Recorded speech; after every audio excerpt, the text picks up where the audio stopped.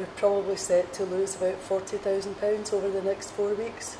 You can't say to people cancel Christmas parties and don't go to Christmas parties and not realise the financial burden that puts on businesses and expect them to cope with it, not only financially but cope with it emotionally.